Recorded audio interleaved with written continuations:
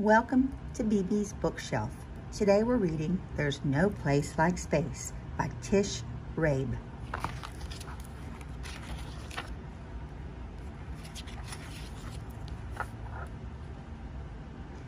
I'm the cat in the hat, and we're off to have fun. We'll visit the planets, the stars, and the sun. There is no place like space. I will prove it to you. Your mother will not mind at all if I do. Jump in, here we go. We will fly up so high. We can dance on the moon and play games in the sky. We will swing past the stars, and in case you have missed them, you'll soon see the planets in our solar system. There are 8 of these planets that circle the sun, and soon you'll be able to name every one. Mercury's close to the sun's burning light. It is hot in the daytime, but freezing at night. On Venus, the weather is always the same. Hot, dry, and windy with no chance of rain. Can you guess the next planet? Well, here is a clue. It is my home and home to thing 1 and thing 2.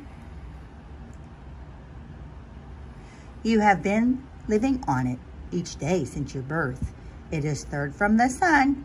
It is our planet, Earth. It spins all the time, round and round like a top. It turns once every day, and it never will stop. This question had thing 1 and thing 2 in a tizzy. If the Earth's always spinning, why don't we feel dizzy?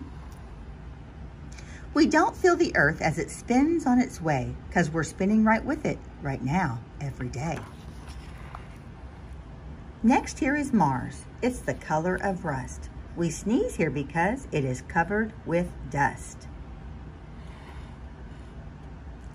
Travel to Jupiter, and you will find it is bigger than all other planets combined.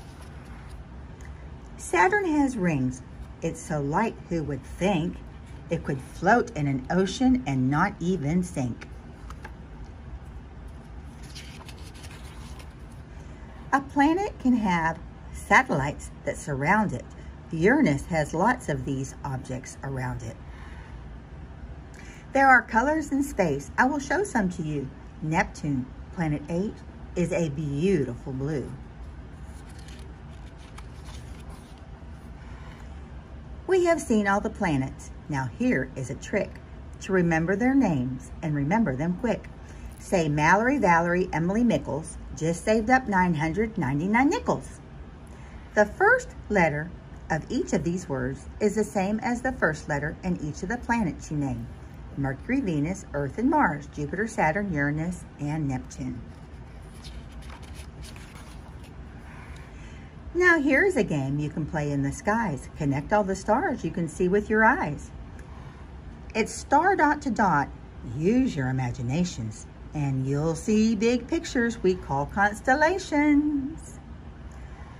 A dog, the great bear, and Leo the lion, Taurus the bull, and a hunter, Orion.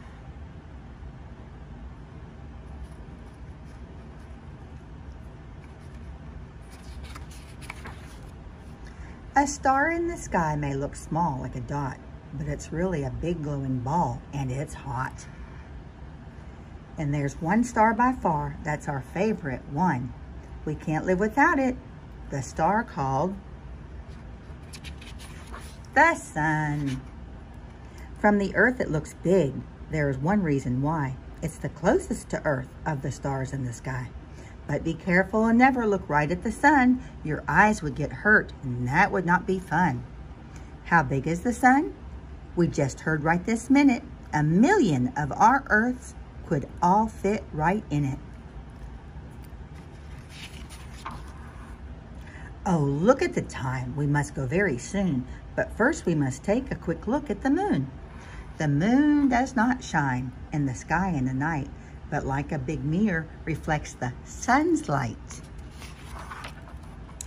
Astronauts flew to the moon to explore a place no one had ever been before. They walked on the moon and then drove all over in a special moon car called a lunar rover. An astronomer studies what's up in the sky. Thing 2 wants to be one. In fact, so do I. The universe is a mysterious place. We are only just learning what happens in space. So I brought you a present to look in the sky. Just put this telescope up to your eye. Oh dear, I must go. Fly back up to the stars and take things 1 and 2 out to dinner on Mars. But there's lots to discover, and it might be you who looks up in the sky and finds something that's new. Remember, subscribe to BeBe's Bookshelf.